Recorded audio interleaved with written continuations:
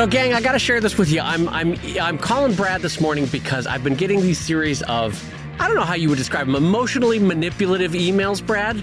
Yeah, I think that's a fair way to put it. From a listener. And this happens every once in a while that someone, I guess the lack of a better phrase is to say they put the onus of their success or failure on Brad and I, you know? Yeah. And it's kind of one of the reasons why I like podcasting, but I don't necessarily like teaching, is that it's kind of like that idea that I like humans in the concept, but sometimes as individuals, I'm like, ugh, I can't take it. So anyway, I'm asking for Brad, like, hey, what's the best way to respond to this email? Because it's very emotionally manipulative, and they're clearly trying to get me to tell them that they're great and all the future is opening up for them if they just work hard and all that sort of stuff. Mm-hmm. But I'm feeling manipulated by the whole email. So I say, Brad, how do I respond to this? And Brad says...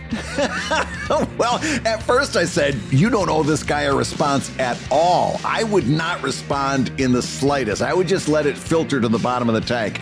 But if you really if you felt it was necessary to send this person a response, I would just send him an emoji of a thumbs up. just a thumbs up emoji. Like, I wouldn't even take the time out to write a word. I would just give him thumbs up emoji. And Dave goes, well, why is that? Why the thumbs up?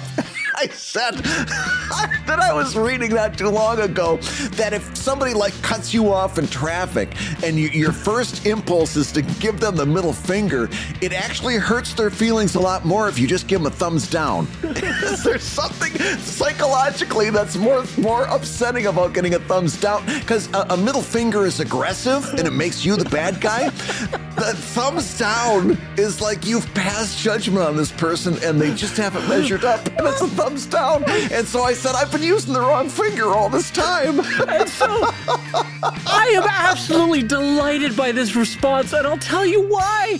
Because Brad Geiger, who I know is one of the most sweet and delightful and genteel laughers in life, you get him behind the wheel, and it's like Jekyll and Hyde, right? He's such an angry driver. And the fact that Brad, on his own casual side reading time, is doing research on new and better ways to insult other drivers is killing me. Like, Brad's like, oh, I'm going to note that down. Let's see. Okay, I'm going to write that down. All right, thumbs down for a driver, not the middle finger. And so I'm imagining Brad, like, at the kitchen table that night with the family, like, clinking his glass. Hey, family, ding, ding, ding, quick family update. Pass the mashed potatoes, please. Father is not going to be giving anyone the middle finger I was reading on Reddit today that the thumbs down is actually a more effective method for letting someone know you're angst. Well, I've got to stop you right there, because you're making it sound like I'm an aggressive driver, and I don't think anything could be further from the truth. The last time we drove together, I know that I was a little frightened mouse behind the wheel because I was driving that big Tacoma, bigger than anything I've ever driven before, and I was scared out of my wits. So I know the last time that we drove together, I was a gentle little mouse. A gentle little mouse. I know two dead possums that would say otherwise. Well, they had it coming. Listen. Actually, you got to try to hit. I'm being serious now, because if you swerve to avoid something like that, you can actually do more damage. So something like that comes out on the road, you hit them square. Yeah, exactly. I got to tell you guys, by the way, it is truly seeing a slice of Americana to see Brad in a large 4x4 in the American West, just arm out the window, giving people thumbs down left and right. It was the greatest way.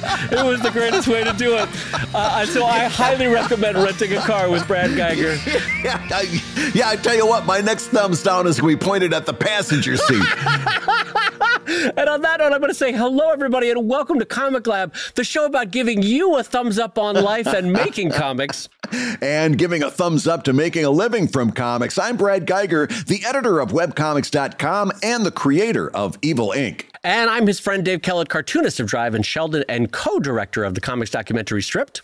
And this week's hour of comics advice is made possible by your support at patreon.com/comiclab. So Dave, Let's talk comics. Let's talk comics, my friend. We have an exciting show. We just went over the topics for today's show, and I am super excited for this one. But before we jump into it, I just want to let you know about our sponsor for this week's show. Comic Lab is brought to you this week by the book How Comics Were Made, a visual history from the drawing board to the printed page.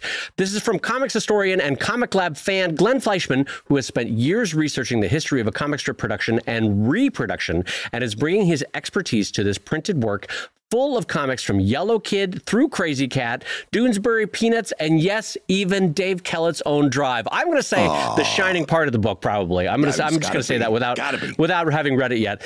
It will feature never-before-seen original drawings and printing artifacts such as flongs, the hilarious old-fashioned name for printing molds.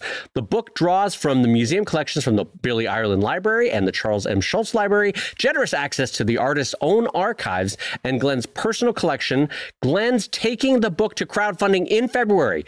So using lessons drawing from this very podcast, he's going to be bringing this to crowdfunding this February. You can read more about the book or sign up to get an alert when the campaign launches by going to howcomicsweremade.inc. Yes, that's ink as in what we draw with, I-N-K, howcomicsweremade.inc.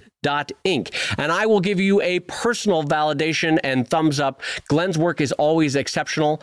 He is a polymath. He writes with such passion and energy and is a huge comics fan and historian and has been diving deep. I know this from personal experience in the last few years in the history of this part of comics, and I cannot recommend this enough. Absolutely. Looking forward to that coming up in February. So, Dave, we've got a question here. We've got a topic that I should introduce.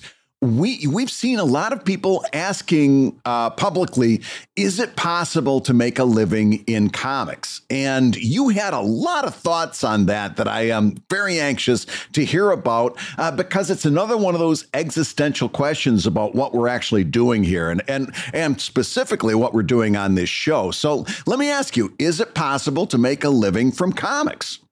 Well, yes. And one of the reasons why I think this is worth talking about is because sometimes people tend to broadcast an Eeyore reaction towards a career in comics. And for those not familiar with Eeyore, he's the sort of, is he a donkey? Now that I'm he's a donkey, yes. Yeah. He always sort of has the, well, nothing's going right. It's very much, oh, I'm Eeyore, blah, blah, blah.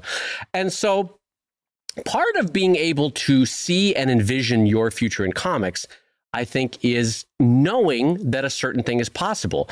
Right. You literally have to see it if you want to be it, And so for me, going for a career in independent comics, I cannot say enough good things about Jeff Smith because his career to me was a role model that I didn't have to go with publishers.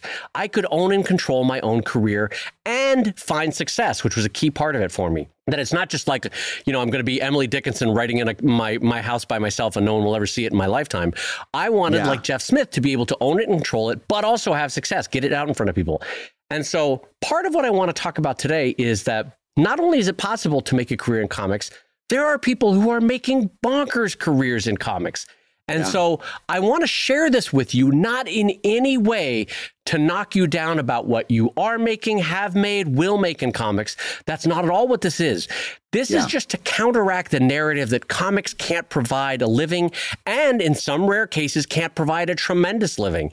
It is a career that can make money. And so I see some cartoonists broadcasting that in a very Ziggy or Eeyore way of like, comics, we all know comics will never pay.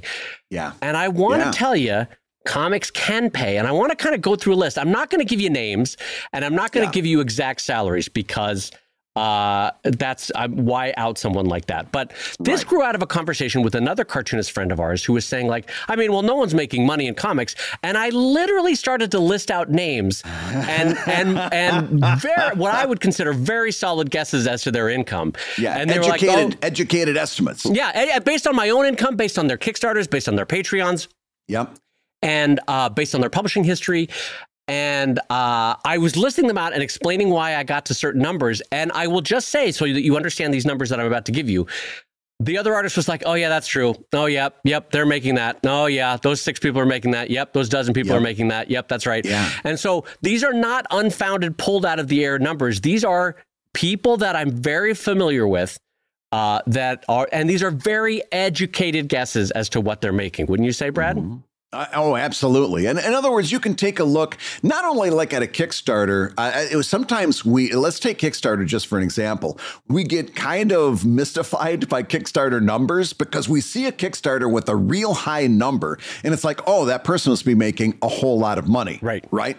Until you take a look at the page count on the book and the stretch goals. Did they overdo it with stretch goals? Are they overproducing? In other words, how much of that money is being put into the comic producing process and the merchandise producing process, and how much of that is A, left over as a profit for the Kickstarter that you can keep, or B, going to be able to make, and I've said this for a long time, the Kickstarter is not just about getting books into the hands of the Kickstarter backers. The Kickstarter, even more than that, should be about building enough and producing enough of that merchandise so that after you've fulfilled that Kickstarter, there's a whole lot left over for you to sell and to put into distribution, sell at retail. So knowing that as we do, we can look at a Kickstarter somebody's done and said, okay, that was a high number, but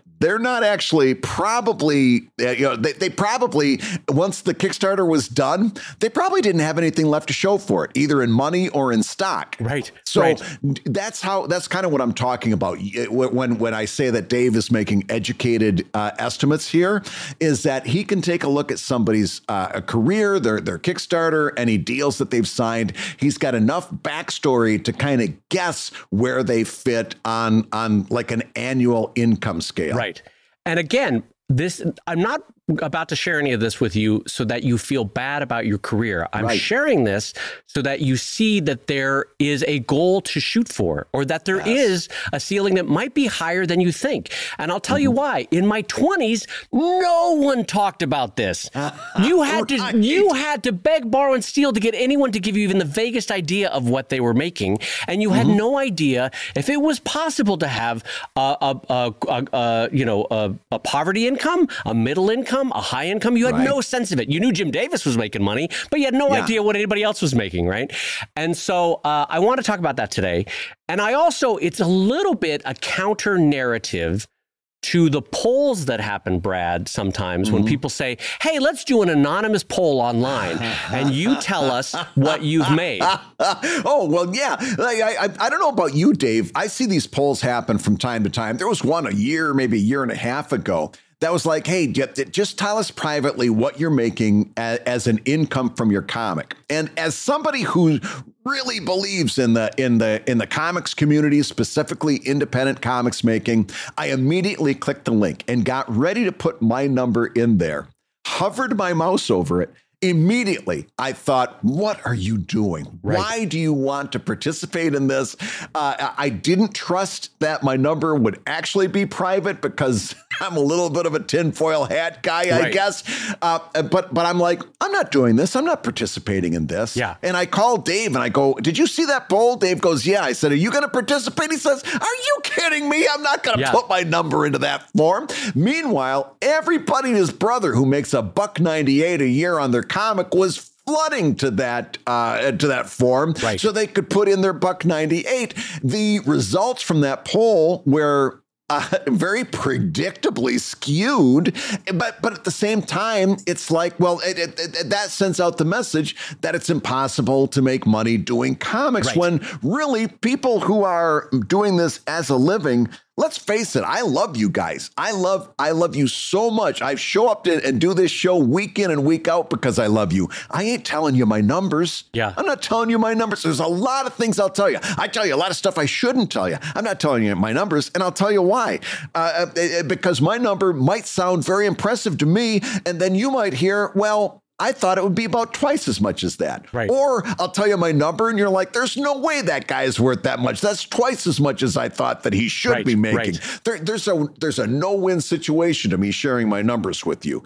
But this endeavor that Dave's going to do, where he's going to tell you educated guesses and so forth, I think that has value because it does show you, like Dave says, that this is not a hopeless thing that we're talking about.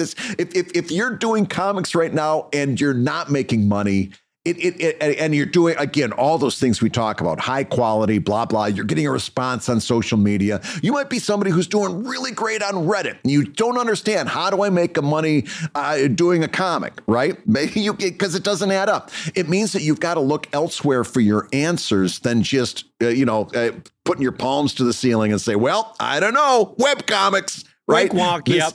Yeah. So Dave, just off the top of your head, what does your list look like? Well, before I dive into it, I know this is a lot of run up to the actual list, but I forgot actually the part of my impetus with doing this was a cartoonist on Reddit saying, I have gangbuster numbers. Why am I not making a living, or why am I not doing better? Yeah. And the problem, the answer to that is not, well, what's webcomics? Can't make any money. Wink, wonk, bump, bump, bump. The answer is you got to change what you're doing in terms of looking at how your outreach is going. What's the overall audience that you're talking to? What you're doing on Patreon. How are you monetizing them? What are you using to monetize them? What's the core of your comic? Is that monetizable? Right? And so there's a lot of uncomfortable questions that are behind that no one, the true pros did not want to come out of the woodwork and answer that person because why? What's the benefit to me to answering that person about why that's not working out for them? So anyway, let's go through it. So this came out of a conversation, as I said, with another professional cartoonist who was saying, geez, nobody's making money from comics. So I want to give you some big, bold brass tacks. So making $100,000 to $300,000 a year. This is the baseline of where we're starting, and then I'm going to go up to talk about bigger ones. I know of and can create a list of about 4 dozen cartoonists that are making somewhere between $100,000 and $300,000 a year. What are they doing? They all have a Patreon. They're all Kickstarting. A few of them have taken their Kickstarter books and sold them on to publishers. They're making a few convention appearances. They're offering original art here or there. They're offering merch. They're, for the most part, owning and controlling their own career, right? And they are taking an active role in monetizing their comic. They're not handing it off to someone, right? Right. So anyway, 48 or so people in that list, $100,000 to $300,000. Above 500,000, or no, the next list I would say is close to, but maybe not making $500,000 a year, $500,000 a year. I can think of, and Brad maybe could expand or minimize this list, 8 to 15 folks making close to, but not going over $500,000 a year in comics or web comics. And Brad and I are looking at the list right now because I have them typed out, and every one of these names I could be like, yep. They're all making close to, but not over $500,000. And then over $500,000 plus. Some of them significantly over $500,000. I can think of a half dozen folks, and I have the list in front of me. Brad's looking at it as well. Are making over $500,000 a year from a common. And some of these, by the way, are published. I will be honest about that. Some of these have taken their success in webcomics and brought it to publishing. That's fine. But I just want you to know that path has brought them more than $500,000 in comics. Some of them, I'm 2 or 3, Brad, if you're looking at this list with me, I'm guessing are closer to a couple million on that list. And so again, I don't mention it. And by the way, none of this includes syndicated cartoonists, of which I think Brad and I could say there's probably still a dozen that are making some serious cash. Davis, Baby Blues, this and that. Like, you could go down the list and say, all right, there's still a good chunk of folks that are making serious cash, even amongst the death of newspapers. None of this list is including Marvel or DC, of which, I'll be honest, I've never really known people that have made bank. There are people that are making a good income buying a house, but when their career ends at DC and Marvel, and it always does, they don't necessarily have a huge replacement income. So yes, you can make a good, wonderful middle-class life in Marvel or DC, and there's a few superstars, but not a lot. But I will say there's a few more in publishing that are not on this list that are also making bank. So that's...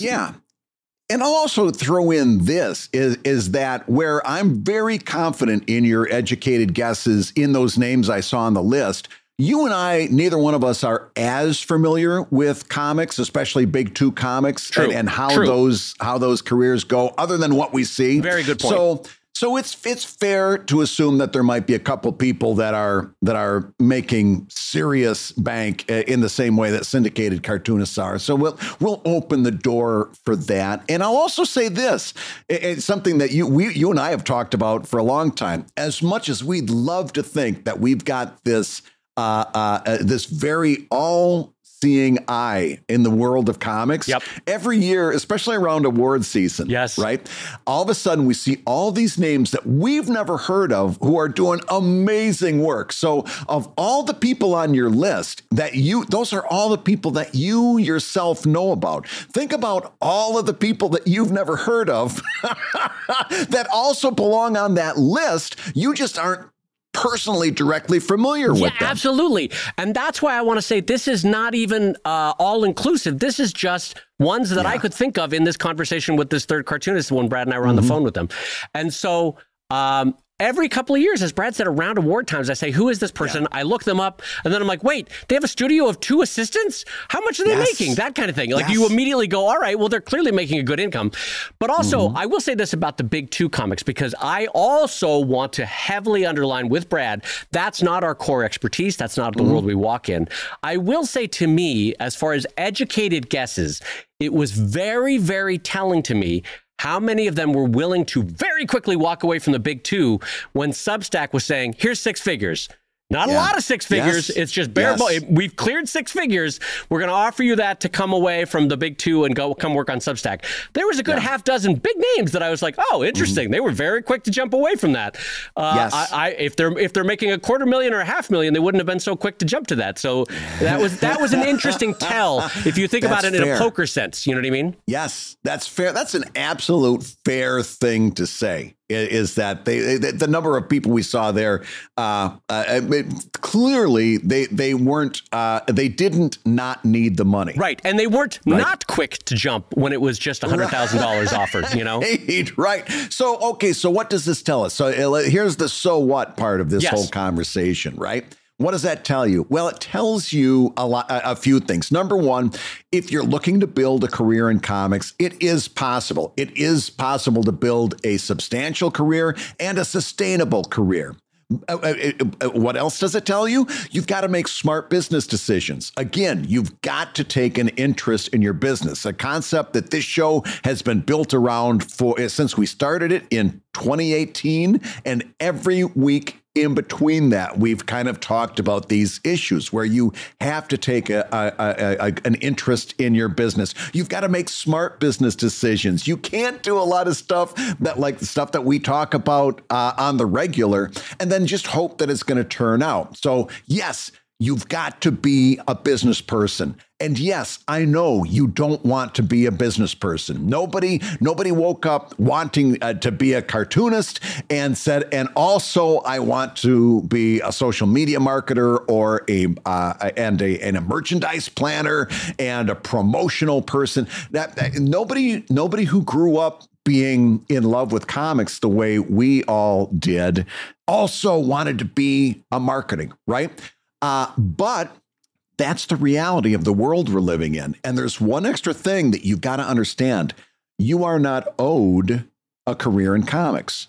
Nobody is. Nobody is owed this. No one is entitled to this. So if you're somebody who says, well, I want to be a cartoonist, I don't want to be involved in the business side of things. That's only okay if you are at the level that you can hand that stuff off to. Like Raina, I could see Raina saying, hey, I don't want to be involved in marketing. But Raina's career is at the point where she can hand that stuff off. My career is not like that. Dave's career is not like that. And your career, listening at home, is probably not like that. And the vast bulk of us will not be like that ever, you know? Yes. Yeah. And that means we need to learn business. It means we need to learn to make smart business decisions. It means that we need to learn to make social media works. It means that we need to learn to make the thing that comes after social media work. It means marketing. It means merchandising. It means a whole lot of stuff that none of us as kids wanted.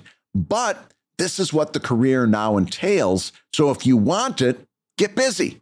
Yes. And that's why none of this conversation was to make you feel bad, was to make you feel hopeless. If anything, just the opposite. If anything, it's meant to instill hope in that like I said, you need to see it if you want to be it. And part of me wanting to share this with you is, well, there's absolutely people that are making good money in comics and webcomics.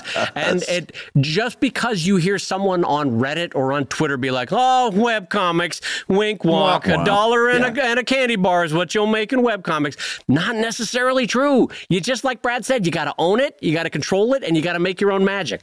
And you got to work it. And again, this is I'm just going to double underline that. This is not supposed to be bad news for you. In fact, it's good news. And I know Dave always chuckles every time I say it, but if you are a creative person, if you are someone who can look at nothing and make something, your brain is working at the highest possible level, in my opinion. Yes. And you could argue analytical thought is up there too, but the upper limits of analysis comes into creativity as well. There has to be a certain level of creativity in there. What I'm saying is, if you can look at a blank sheet of paper and come up with, or a blank screen, and come up with something there that somebody wants to engage in, you can certainly learn the right way to run your Patreon. Yes. You can certainly learn the right way to run your Kickstarter. You can certainly learn to pay your estimated taxes. You can learn all of this stuff. You don't want to. No, but listen, I didn't want to learn the right way to spell every word either. I wanted to come up with my own spellings. And many of my comics make a goddamn good attempt at coming up with my own spellings. I didn't want to learn spelling or grammar. I had to, because I wanted to communicate with people. Yes. Right. Yeah. I wanted to write things that people understood what the hell I was talking about. So I had to learn grammar. I had to learn. I didn't want to do any of that stuff. Right. Yes. But I had to. You know why? That's what the job requires. And I'm going to give you a really specific, because I'm feeling it right now. This is how much I hate aspects of my business, in that it's not just wine and roses for Dave Kellett. No. I'm currently in tax season, right? And Brad knows this. My wonderful bookkeeper of 12 years, bless her heart, she's currently hospitalized. And so for the first time in 12 years, I'm going to have to issue my company's 1099s to the artists that I hired over the years. Either it was colorists, it was people doing Tales of the Drive, it was another artist that did some writing for another project that hasn't come out yet. All of which to say, I have to issue about 6 or 7 1099s. I've never done it before. I'm fucking dreading tonight having to figure out how to do it, because I feel like I'm going to mess it up. Am I going to figure it out? Yes. Am I a smart person and it's not rocket science? Yes. But I fucking hate it. I despise certain aspects of my business, and taxes once a year, definitely. But here's the thing. Here's the kicker. Because I'm doing this, I'm owning and controlling my own business. I am ensuring that 10 years from now, 20 years from now, 30 years from now, I'm still working as a cartoonist, because by God, I will figure it out and I will make it happen. And that's what I'm trying to give you to take away from this, is that not only is it possible, you can do it. You have to put your head down. You have to own it and control it. You got to make your own magic, but you can do it. And yes, it is possible to make a very good living in comics.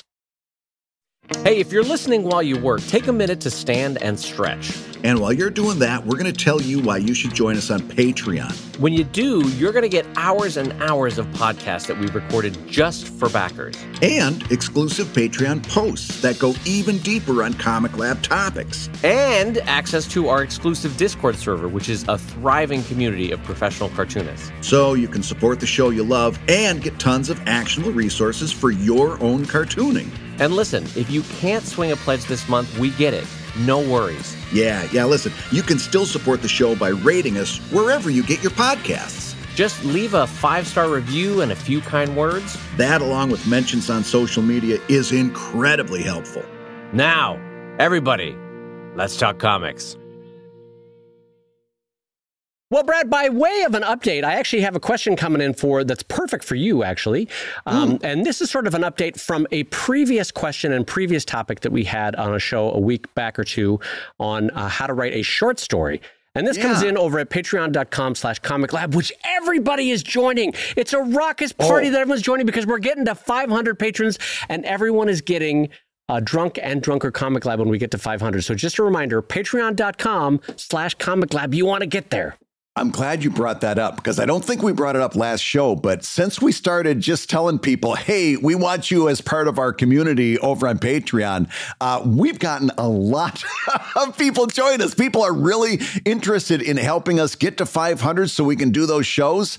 And I'm telling you, I think we're going to have it by spring at this rate. We are going to be doing Drunk Comic Lab in the nice weather. It's going to be, I might even be out on the back porch at that point. I think it's going to happen for us soon because people are really, really joining at a fantastic rate. So if you've already joined, thank you. If you're on the fence, this is your opportunity to help us get up to that goal and to get some of the best shows that we've ever done. Our drunk shows, for some reason, turned out to be great shows. So help us get there. Patreon.com/Comic Lab. And so this question comes in from Comic Lab over on Patreon, and it comes in and says, "Dear Bad and Rave." That's a new one, Bad and Rave. I like that one. That's like our morning DJ names, Bad and Rave. Bad and Rave, coming at you. Here's the question. Short form, how do you write a long form comic, Brad? That's the basic of the question. Here's the long answer, or the long question. Hear me out. I've read and listened to plenty about world building, character development, and plot progression, and about paneling, composition, and text layout. But what does the bit in the middle, the process of actually writing, look like? What method do you pros use? Is there a universal process? How much should you script before paneling? I want to have someone read over my first few chapters before I start drawing, but I want it to be coherent. Context: I'm currently drafting an adventure manga for my own enjoyment, not for publishing. I've made notes of important plot points and how the story evolves and the characters develop from one to the other. But 7 chapters in, I've realized I've just made up my own process of writing. And here's what they write. Write a script, split the text into a number of pages, break it down into panels, add a description of what I will eventually draw in those panels, and hope that the plan survives putting pencil to paper. So many thanks from a drizzly London. And this comes in from Steph, by the way. So thank you, Steph, for this answer, or this question. Brad, first of all, I just want to say before I pass it over to you, I think Steph's is a perfectly workable solution on how to write a long form comic. Absolutely. I didn't hear a single thing there that bothers me. But it's a great topic that I want to talk about because it dovetails really nicely with something that happened in my storytelling class just a week ago. On the first day of class, I give all my students an opportunity to tell me all about themselves so I know who I'm working with. Right. All the, the important stuff, their name, how to pronounce their name properly, their pronouns, all of that stuff. And I give them a chance to kind of tell me a little bit about themselves. This one person writes, "I'm glad you asked." They said, "I've been diagnosed with ADHD. And it's basically making me a bad writer because every time I write, my head jumps ahead to way ahead of where I'm supposed to be and wants to be up there. I'm writing chapter 1, my head wants to write chapter 7. I'm writing the beginning, my head wants to write the conclusion, right? And this person said it's really keeping me back from being a good writer. And so I'm not saying that Steph has ADHD, by the way, but I am saying that the answer to both of these things are very, very similar. And it comes down to, I actually found a William Faulkner quote that addresses this way better than I could. So I'm going to quote Faulkner, quote, "Let the writer take up surgery or bricklaying if they are interested in technique. There is no mechanical way to get the writing done, no shortcut. The young writer would be a fool to follow a theory. Teach yourself by making your own mistakes. People learn only by error," unquote. That's Faulkner talking about the creative process. And my advice to you is much the same, right? In other words, the question is, what is the system that the pros use? There is no universal system. We're talking about creativity, not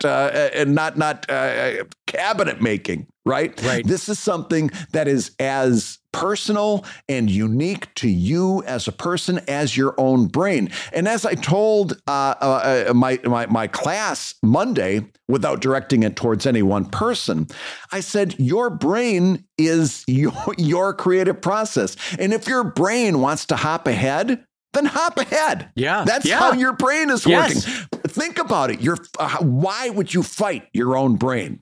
You can't. Right. Right. And this whole, I should be doing it. I said, beginning writers think that we write in alphabetical order, A, B, C, D, E, right? The introduction and then the middle and then the conclusion. 1, 2, 3. We write it all in order. Well, writing seldom happens like that. You talk to people who write humor. They say a lot of times they write the punchline first and then write the setup. Right? Yeah. We don't write in an orderly fashion. None of us do. And what you need to do, what my student needs to do, what Steph needs to do, what I need to remind myself, what we all need to do is to work with our own brain to find our own solutions that work. Steph's going to find their own way. Steph's going to figure out what works for Steph, and it's going to be brilliant. If I tried to do it that way, I'd probably fail. You know why? Got a different brain rattling around in my skull than Steph does. So, Steph, the way you are doing it is perfect. And the way I know it is because of this. It's the way that you do it. And if I tried to tell you to do it the way I do it, it would be the biggest mistake in the world and lead you down a terrible path because it works for my brain. It ain't going to work for yours. So what you've got to do, kind of the same answer as in the first segment of the show. You've got to make your own solutions. You've got to take this on. It's kind of the same thing. You've got to figure out what works for you and not get too wrapped up. There's some people, and we talk about it all the time. There's some good archetypes you can follow. There's some good methods you can follow. Right. There's some things that might lead you in a right direction. And all of those things are good and valid. And that's why we share them. But at the end of the day, you have to figure out how Steph writes. And that's the only thing that's ever going to matter is you finding a process that works for you. Yeah. And that's why that Faulkner quote is so good because unlike bricklaying, which has 2, 3, 4 possibilities of how you lay a brick down, writing can be nigh infinite. And only in the process of doing, as Faulkner was saying, do you come to figure out what works for you. And I will say, Steph, in a way that may make you feel better. So I've been writing Drive since, was it 2009? So what is that, 15 years now? 15 years now. And I, too, will have sections of story that are not going to happen for years from now, but are demanding at the back of my brain, like, hey, pay attention to me. No, write this down. Hey, work on this right now. And it's like, no, look at, I'm on Act 4. I can't write Act 6 yet. I've got to write Act 4. And in the weird semi-mystical process of creativity, my brain is like, no, we're on this section right now. Write this down. And who knows? Maybe I'm undiagnosed ADHD. But I think it's just a matter of your brain, my brain, sometimes all of our brains have been working on a chunk of the story quietly in the background while we're asleep, while we're on the tube, while we're taking the bus somewhere, while we're shopping for groceries. And somehow it has put together pieces and it's like, listen to me, I'm ready to work this out, now. Put this down on paper. And it's not always perfect. I'll write it down and be like, oh, well, that didn't end up being as good as I thought, but it's there for when I go to the future. And what's nice is I have something to work off of. So I will say that might not be as unique to you as you think it is. Brad, does that happen to you where suddenly the story will clamor for you to write something that you're not going to get to for 3 years from now? Yeah. Oh, absolutely. And you've got to put it down on paper. But the biggest mistake I made was thinking, well, I can't work on that now because I can't work on part 7. I got to work on part 2. That's what I got to get done now. Yeah. And then later on, I finally get all the way up to part 7 and I go, I knew I had something for this. Yes, it's true. You know, so sometimes, like I said, you got to stop fighting yourself. Your brain kind of knows what it's doing, right? Yeah. And you got to trust that we think that there's one way to do this, where there's just one way to think. There's just one way to be creative. And we think that our way clearly can't be very good. When really there's nothing of the sort. And what you really have to do is figure out how you do this well instead of how to do it well. Right. And writing is a little bit like distributing ice cream to 6 kids. And here's what I mean by that. Have you ever had it where like you're doing it, everybody's getting 2 scoops, so they're getting a spoon, they're getting their bowl, and you're passing out the ice cream to 6 kids, but the 3-year-old's like, what about me? What about me? What about me? What about me? What about me? What about me? And so like, you're just like, shine it. I can't get anything else done until I take care of the 3-year-old. In a way, that chapter that's way ahead, that's begging you to write it, until you get it done, you're not going to be able to, it'll still be at the back of your brain going, what about me? What about me? What about me? What about me? What about me? What about me? And so sometimes just getting it out, getting it on the page, then you can say, look, I worked on it. That's done. Now I'm going to go back to the chapter that I actually need to work on. But until you get it out, it's that 3-year-old screaming for ice cream at you, you know? Yeah. And you gotta handle that. You gotta do that. And it's actually much better to do that. Yeah. And so I will say, though, there's a couple ways if you're finding, and this might be the question behind your question, if you're finding that your system is not working for you, my sense is you're asking this question because it is kind of working for you, but you just want to check in and say like, hey, am I doing it right? In which case, Brad and I will both co-sign, you're doing it right. It's working for you. Keep going. And you'll get better at the process that you're starting to establish and go with God.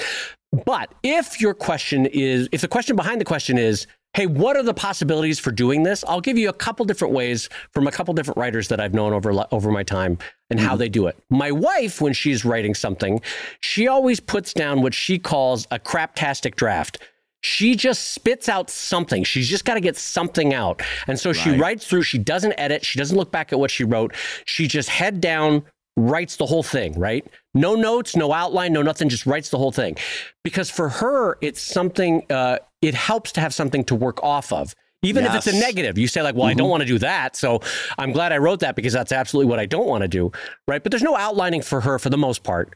But then I know other writers who, like you, Steph, and I think like Brad, outline the whole thing. And then from outlining, they break it down into page counts. They break the page counts down into individual pages. They break down the individual pages into panels.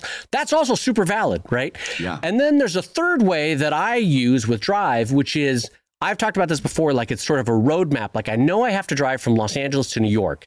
And on my way to New York, I have to stop at Phoenix. I have to stop at Des Moines. I have to stop at Chicago and then on Pittsburgh and then on to New York, right? So I know the major points that I have to get, but I leave it to future Dave to decide what gas station or restaurant I'm stopping at that road trip 6 weeks from now. Like that's a problem for future Dave. So I don't necessarily outline everything, but I outline the major points for myself so that I know definite road stops that I have to make on the way to New York. And that's just sort of a visual metaphor to help you figure out how I do it. But don't you think, Brad, those are three methods that I would see: the craptastic version, the heavily outlined version, and then the sort of middle way, which is outline the major points for yourself, but leave it fluid and flexible. I think those are the three options, basically, with the long form. Absolutely. And I'm sure there's more of that, like in the heat of the moment, that we're not thinking of. Absolutely. Absolutely. But the important thing is that you've got to find your own way. You've got to find what works for you. And by the way, that means failing a few times. That's the only thing that we really learn from is failure. So it means that you try it one way and it's like, oh, gosh, I completely screwed this up. Right. And then take that information to the next project and so on and so forth. That's why, I mean, I know you're writing a big long form thing and you're kind of trying to take the curse off it by saying it's not for publication, it's just for yourself. That's all well and good. I would still, just being the person I am, I would still try very hard to get you to write a couple of short stories first, just because I know the value of that. And I've seen this thing happen a million times and we've heard it from so many people who try to write this big epic and they get lost in the weeds and sometimes get frustrated and leave this whole creative pursuit altogether. Right. Because 40 they're pages so in. frustrated. Yeah, exactly. Yeah. Yeah. And so I'm still going to, you're not going to listen to me, but I'm still going to say it, that you should write a couple of short stories first. And if you want to go back to that short story challenge that I talked about a couple episodes ago, it's a great place to start. I'm telling you, go back and listen to that show that we said how to write a short story. Right. It has an excellent methodology for you to follow just to get your feet wet, just to get you to write something complete that you can use to find where you need to improve your writing and so forth. But at the end of the day, you're going to do what you're going to do. It's kind of the theme of this segment. And part of it is you should do what you're going to do. And I will say three other things in regards to writing a long form story is that the method that you establish now, much like Faulkner advises, will change and improve and alter as time goes on. The way that I write now, and I'm going to speak for Brad, the way that he writes now is not the way he wrote 10 years ago. And it's probably better for him in the way that my strategy is better for me. And yours will improve with time, which is why Brad's advising the short story. So number one is it's going to change over time. Number two is there are going to be moments in your writing for a long form story where you're like, I know this story. I know these characters. Why can I not write this page or this next act? Part of, as Brad said, those moments come from a lack of confidence. But I will also add this. Sometimes your brain still needs to work out some problem about this stage of a story, and it's telling you by the frustrating inaction that you're experiencing in your writing that hasn't yet been worked out. You know what I mean? That plot line, that character arc, that story point, it hasn't been worked out yet. And so sometimes it's just a matter of time to get past that logjam. And then I also want to say the flip side of that is sometimes, and this happens to all of us, sometimes we enter into this flow state where suddenly 20 pages are flowing out of us, and it feels like a kiss from the divine. Like the Greeks used to talk about this in terms of writing, in that sometimes you enter this state that's like the platonic ideal of writing. It's almost like you're a vessel. You're just there for it. It's writing itself, right? That's because in those moments, your brain has worked out all the problems and it's ready for you to write it. And so my one advice for those states, when the flow state happens and someone calls you to dinner or you've got to go do some errand, maybe leave it for a minute and just give yourself 20 more minutes of writing, because when those states happen, you got to capitalize them. Most of the time, it happens midday for me, and I'm there for it. But every once in a while in my life, the flow state will happen when other bits of life are calling. I'm like, I just need 20 more minutes. I need 20 more minutes. I got this, And so capitalize on them when they come. I just got to write it out. Yeah, you can see where they came up with the idea of muses, people that put ideas in your head, because that's really what it feels like sometimes. And when that happens, it's great. And those moments are few and far between, unfortunately. But yeah, I think that's something that is definitely worth talking about. So, Dave, we've got another question from a Patreon backer, and this one is a little bit more nuts and bolts. This comes in from Cosmo, who says, "What size and DPI do you recommend for posting on your personal website of a comic you may print in the future so the quality holds in different mediums?" So what Cosmo is saying is, you're posting something to your website. How do you post it in size and DPI so that it's going to be good enough for print later on? Well, I'm probably going to end up deferring this to my friend Brad Geiger, who technically is just far better at the description and the use of file preparation than I am, given his decades in newspaper world and in print. But I will say this, your basic guidepost here is always draw bigger. You can always get smaller, but bigger is better. So size-wise, I tend to draw 1.5 to 2 times physically larger than the comic is going to be reproduced in print. My resolution tends to be of some sort of increment higher than 300 DPI, which is how I'm going to print it. And so it's either 400 DPI, 600 DPI, differing files depending on what I'm doing and how I know or don't know how I'll ever going to use it. But that's my guidepost, is that it's always bigger, because you can always reduce. You can always have Photoshop shrink it down, and there's a couple different mathematical techniques that it can use to shrink something down. You really can't, although AI is getting better, you really can't go bigger. But Brad is about to give us all a better answer, I would think. Yeah. Cosmo, you're missing something that's really, really important. Your question is, how do I post something on the web that's going to be okay to print? And the answer is, you don't. In fact, you're making a huge mistake if you're trying to do this. There should be, in my estimation, 3 files for every comic that you do. Okay. So follow me on this. If you're a digital artist, definitely 3. If you're analog, you could argue 2, but catch the headline here. 3 files for every comic that you do. Number 1 is a master file. That is at high res. And for me, that means 600 DPI or higher when I'm doing the line art, at least. And it's going to have full layers, all my layers. So if at any time, if I need to go back into that, I've got it, right? And in a lot of times, this and a lot of times it's 5 minutes after you posted it, right? Oh my God, yes. Oh, it happens every time. Every time. Every time. I post something and immediately I get a response on Patreon, and I'm like, oh, I cannot. I get my little dance going. I'm like, oh, I can't wait. They love what I did. I open it up. Nah, you got a spelling error. God damn it. So first is your high-res original master file. And that might be the original high-res scan. That might be your Clip Studio or your Photoshop document that you started drawing on. That's your master file, number one. Now, you've got the finished art. Now you're going to have your second file. And that's going to be, you're going to crunch down the layers, you can flatten the image, and it's going to be CMYK if you're planning on doing any kind of serious offset printing, and it's still going to be high res. My file for this is going to probably be 400 DPI.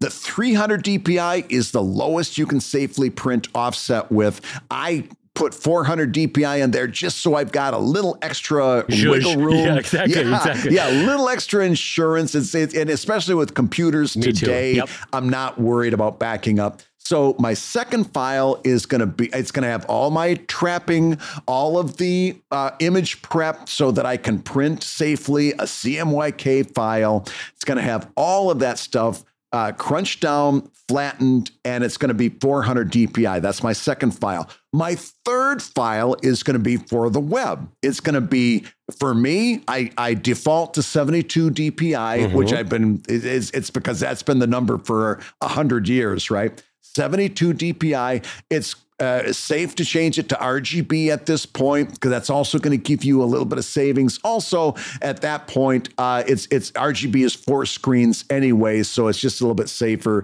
to go ahead and change it to RGB.